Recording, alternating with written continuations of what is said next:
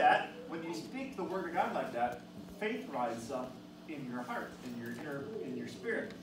Okay? Just like that skit says, when we say it, even though we may not feel well, maybe we're saying, oh, I'm going to pray, I'm going to ask God to forgive, or ask God to heal me. So we say, Jesus took away my sicknesses and carried my diseases, and then we wait, and for a second, I don't feel any different. I thought the word of God was true. What's going on? You know, we keep on saying it to ourselves and keep on believing it, and we will get healed. Okay? Because when we speak God's word out of our mouth, it produces faith and it produces actions. Just like if I say to you, we're going to go to the store after church, and you're going to buy me a lunch. I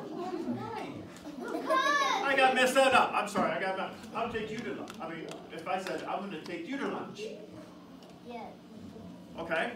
So when you tell somebody something, okay? Or if I say tonight, or right after church, you and I are going to Disney World. No. Would that be a good idea? Yeah. Yeah. Pastor Austin's going to buy everybody a plane ticket to Disney World. Yes.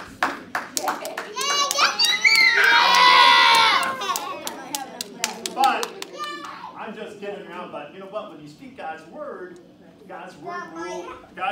will bring what you're saying, and will happen. And will bring it to happen. And will make it happen when you speak God's word. So I already say again, Jesus took away my sicknesses. Jesus took away my sicknesses. And carried our diseases. But why aren't we saying now we're not sick? Why are we saying something like that now when we're not sick? I'll tell you why. I say it, look up here, because I got more dollars right here. I say it every day, whether I'm sick or not. Because you know what? Then if I do get sick, I do get hurt, that the Word of God produces faith inside of me, so I will go, hey, Jesus took my sicknesses and carried my diseases. I don't have to be sick. I don't have to be hurt. And I don't know how many times when I'm confessing the Word of God and saying that, the sickness or the hurting disappeared. Because I built up my faith in Jesus. Just like those guys that took their friend to the top of that roof. Do you think they took their friend to the top of the roof hoping that Jesus would heal him? Hoping?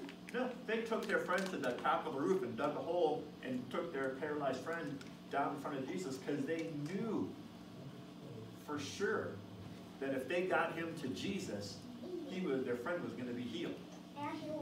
And he was.